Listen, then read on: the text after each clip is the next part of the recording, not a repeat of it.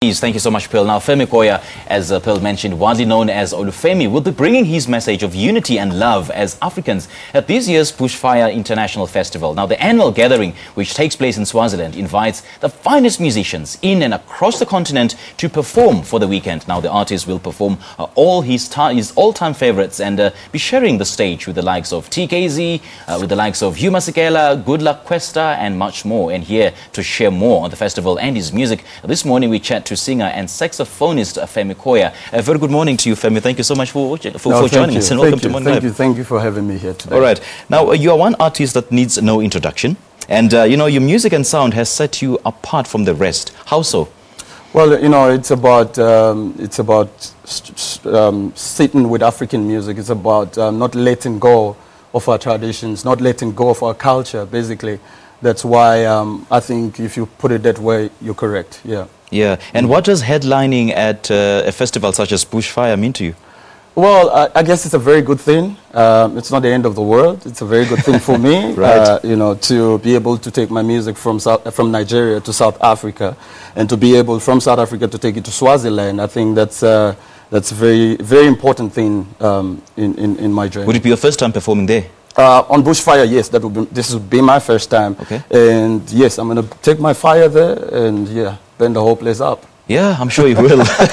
Now, just how important are festivals of this nature insofar as uniting Africans?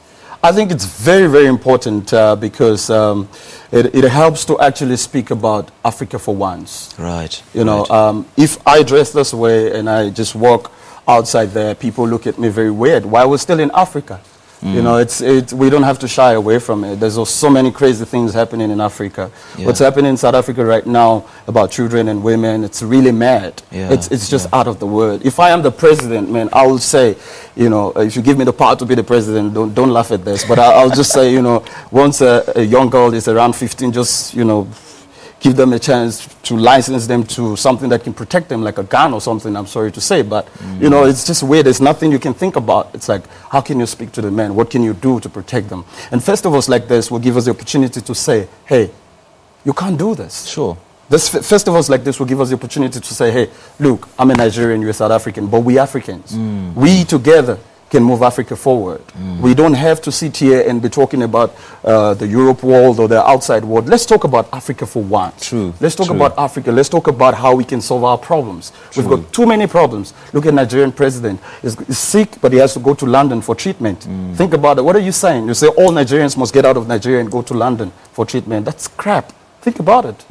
So we need to have time to be able to speak about these things. We need to be able to talk about xenophobia. Yeah, because at the end of the day, we are all Africans. Yes, we are all Africans. He may be Nigerian, he may be Namibian, whatever, but we are all Africans. We're Africans. Now, I do understand that you are well-traveled. Now, in your many travels, what is it that people overseas or wherever you travel appreciate about your music?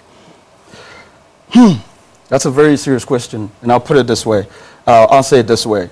We as Africans, we don't appreciate the single things, like the very little things that we have. Yeah. But when you go to Europe, these guys will just look at you and be like, wow, this is great. These guys are like, you know, when you're in your Africanism, when you portray yourself as Africans, you know, they love that because that's your identity. You're not trying to be like an American or you're trying to be, I'm not saying there's anything wrong with Americans or Europe. So you pride your music with having that Africanism. Absolutely. In it. That's who we are. That's what we should be. We shouldn't pretend. Right. You know, I mean, if we don't buy Africa, who's going to buy Africa? If we don't wear Africa, who's going to wear Africa? And if we don't speak Africa, who's going to speak our language? Like my language, Yoruba, I think in the next few years, it's just going to die off. Because you go to Nigeria, they want to speak English. Yeah. I just arrived in Lagos now, I'm like, Bawunio, Chewa Pao. They'll be like, hi. And they're wondering, why am I speaking Yoruba? Because they expect me to speak English because I'm from South Africa. I don't think about this. Right, all right. Femi, all the best at the Bushfire Festival. And it's been a pleasure chatting to you this morning. Appreciate it. All right.